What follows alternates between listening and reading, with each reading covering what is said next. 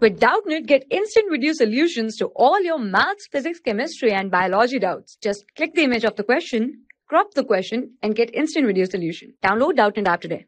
So here we have a question from thermodynamics. In a thermodynamic process, pressure of a fixed mass of the gas is changed in such a manner that the gas releases 20 joules of heat and 80 joules of heat work is done on the gas. If initial internal energy of the gas was 30 joules, what is the final internal energy? So what we have been given that work is equals to, now work is being done on the gas. So what does it mean by work being done on the gas? That is basically you are decreasing its volume, that you are applying pressure on it and you are decreasing its volume. So if work is done on the gas, then the work is negative as the work is being done on the gas and the gas itself is not performing any work. So work done is equals to minus 8 joules in the question.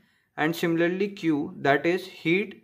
Now heat it is releasing. Now if heat is releasing, so basically the system is losing heat. So basically when we have a Q that is being released, we take it as negative as it is a loss of energy.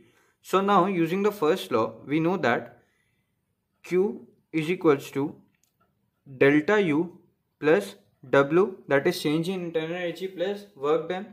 So what we'll do, we'll simply put in the values. So delta U will come out to be Q minus W. Now we have Q equals to minus 20 and similarly W is minus 8. So minus of minus 8 will turn out to be plus 8. So it will come out to be minus 12 joules.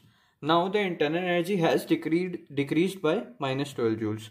So now we know delta U will be equals to U final minus U initial, and it is equals to minus 12. We have to find out the final internal energy, whereas we have been given the initial internal energy to be 30 joules.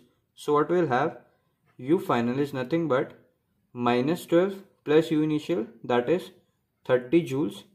So from here our U final, that is final internal energy of the system, comes out to be equals to 18 joules. So the final internal energy of the system is 18 joules. That is our option B. So our option B is the right answer. Thank you. For class 6 to 12, IIT JEE and NEET level. Trusted by more than 5 crore students. Download Doubtnut app today.